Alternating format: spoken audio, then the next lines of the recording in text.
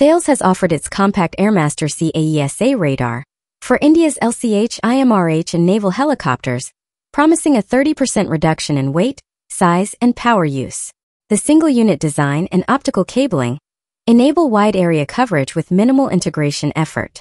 With smart features like 4P polarization for clear visuals in adverse Indian weather, dual range tracking, and AI-driven autonomy, the radar boosts detection and crew efficiency. Predictive maintenance and fault-tolerant architecture further enhance reliability, supporting India's modernizing rotary wing fleet across land and sea.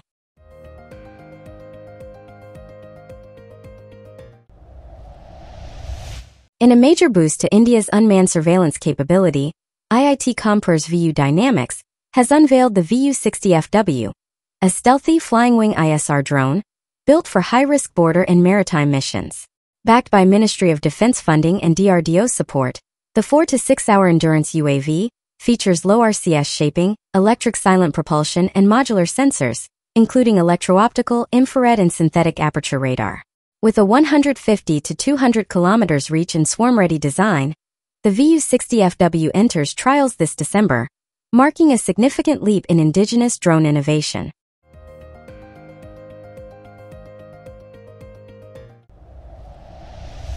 In a decisive move, the Indian Air Force has kept its frontline Tejas Mk-1 squadrons flying, even as the Dubai crash investigation continues.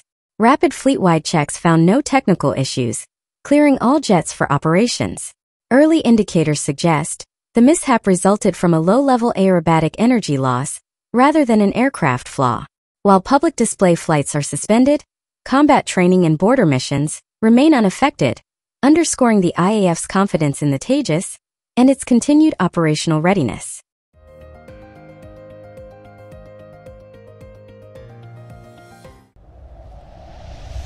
India's armored warfare future takes shape as DRDO completes detailed designs for its next-generation advanced armored platforms in both wheeled and tracked variants.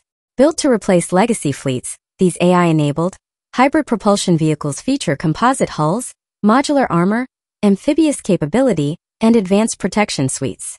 At the heart of the breakthrough is India's first crewless turret, offering stabilized firepower and smart munitions. With 2024 marking full blueprint finalization, the project signals a major leap in indigenous armored lethality and battlefield survivability.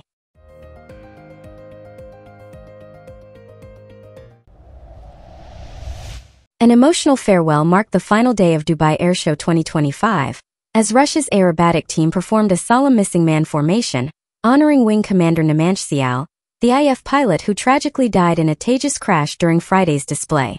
The Indian Air Force confirmed his passing and initiated a court of inquiry. The deceased pilot was later identified as Wing Commander Nemansh Sial of Himachal Pradesh's Kangra district.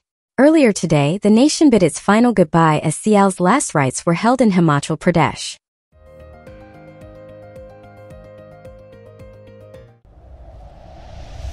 Days after the tragic Tejas crash that claimed Wing Commander Nemansh Sial, U.S. aerobatic pilot Captain Taylor Heister shared a deeply emotional account of what followed.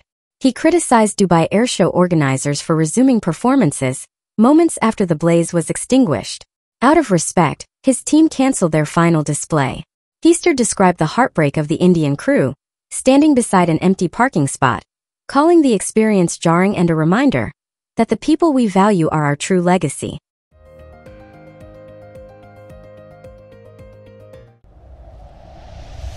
Russia's United Engine Corporation has lifted the veil on its new Izdeliye 177 engine family, marking a major leap in next-generation fighter propulsion. The 177S serves as a battle-ready upgrade for Su-35 and Su-57 variants, while the advanced 177 pushes true 5th-gen performance with higher thrust, AI-driven controls, and cutting-edge heat-resistant materials. Both engines deliver up to 20% better fuel efficiency, over 4,000 hours of service life, and full compatibility with AL-31F platforms.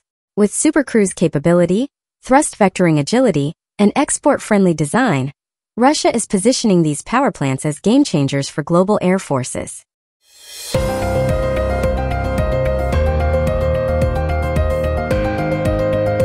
That's all for now. Hope you liked this video.